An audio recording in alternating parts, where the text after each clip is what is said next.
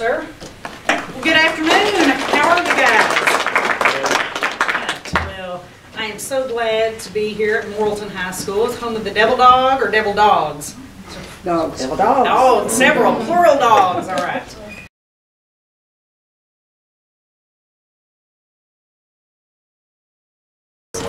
Well, this is Arkansas. This is a first in the nation program, Prescription for Life. We partnered with a company to put it together, to format it, and so these schools and these students in Arkansas are the very first in the entire country to use it. We've had many states ask us about using a very similar program, but this is the first time that it has been offered to every single high school student in a state, and particularly right here in Arkansas.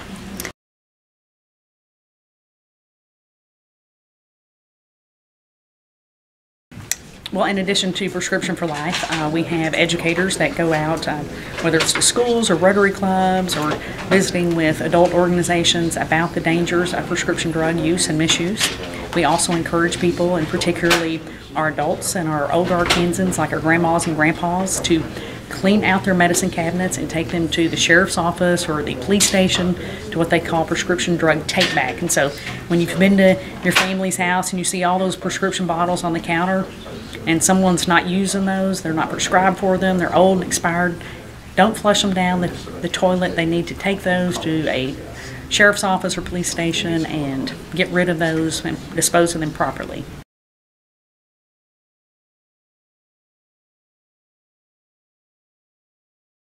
Well, I was excited about being in Conway County and Morrilton, and when I heard that you guys are the Devil Dogs, I knew that I needed to come out and see exactly what a devil dog looked like. So I'm glad to be here at Morrilton today.